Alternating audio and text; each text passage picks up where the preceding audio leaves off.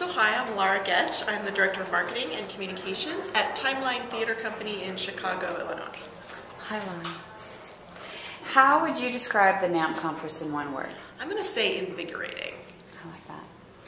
What one takeaway do you hope attendees of your session will get?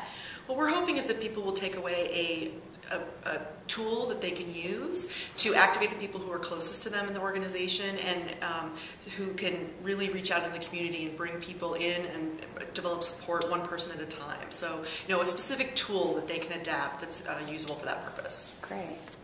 How many times have you been to NAMP? I was trying to remember, and I think it's 6 over the course of all of the conferences that have happened. So, what makes it so great? Why do you keep coming back? I just love, that word invigorating, the idea that, I come and I get a chance to see people that I haven't seen probably since the last NAMP conference, that I get a chance to hear, some of the, top minds who are thinking about arts marketing in the country today, and I get a chance to learn from them and talk with them and think of new ideas and inspire myself to go back to my office and try to put some things into practice in my own job. So it just, when you're a small organization and you're one person, in a marketing department, it's just this amazing opportunity to, get the juices flowing and get out there and bring things back. Great.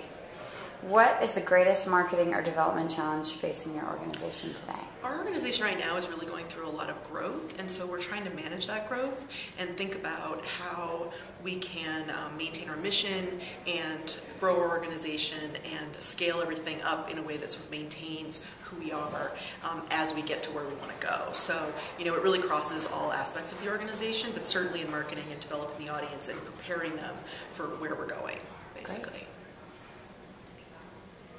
Oh, thank you so much for your time. Thank you.